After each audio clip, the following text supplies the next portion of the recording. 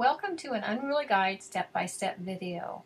This video is part of our tutorials that offer step-by-step guidance through ebook formatting, book cover design, print on demand, and more. In this video, I'll show you how to easily create a linkable and logical table of contents. Remember back when you first made your Word file, I had you preset the H1, H2, and normal text.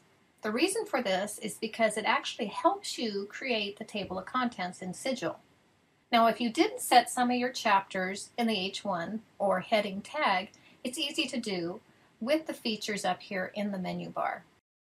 An easy way to set your heading or paragraph tags are using the preset styles in the menu bar above. You would simply select the text that you wish and choose the style. So for example, to set the style for Chapter 2 to a Heading 1 tag, you would highlight Chapter 2 and select the H1 tag. Once all the heading tags have been set, we can easily create your table of contents. The first thing you do is go up to Tools and select Table of Contents, Generate Table of Contents, or you can use the shortcut Command-T.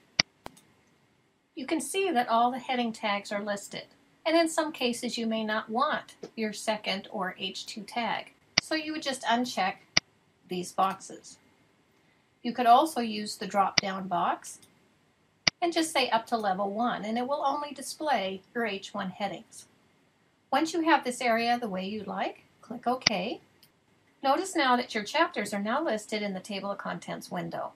This is your Table of Contents NCX file. You can view the actual coding of the toc.NCX file by clicking toc.NCX in the book browser window. When I scroll down, you can see in the coding the two chapters we just created. These are called nav points. Unless you really like to do the coding by hand, let Sigil do all the coding for you automatically. Now I'd like to show you how easy it is to generate a linkable table of contents with a click of a button. We just generated the toc.NCX file. Now I want to create the toc page.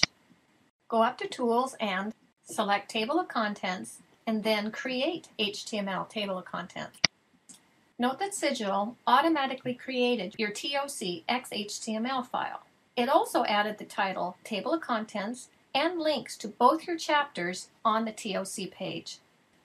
Sigil also created a style sheet called sgc-toc.CSS. This style sheet is associated to the Table of Contents page. If you are comfortable with CSS coding, feel free to edit the style sheet to fit your design style. One final thing you need to do for your Table of Contents is set the semantics. This is a requirement for Kindle books. Unless you tell the ebook that the toc.XHTML file is indeed the table of contents, it may not be able to find it and indicate that you do not have a TOC in your book. To do this, you simply right-click, choose Semantics, Table of Contents. If you're using the most updated version of Sigil, Sigil will have created the TOC semantics for you, but it's always good to double-check. If you select the checked Table of Contents, that means you're unchecking it. So just always make sure that it is indeed checked. A TOC page is only required in Kindle books, and mostly the older Kindles. It is not a requirement for EPUBs, since EPUB files use the toc.NCX file to generate their Table of Contents. Therefore, you do not need to generate one for your EPUB formatting. In the next video, we'll be talking about how to set your metadata. These are things including the description, title of your book, the author name, ISBN number, cover artist, and more.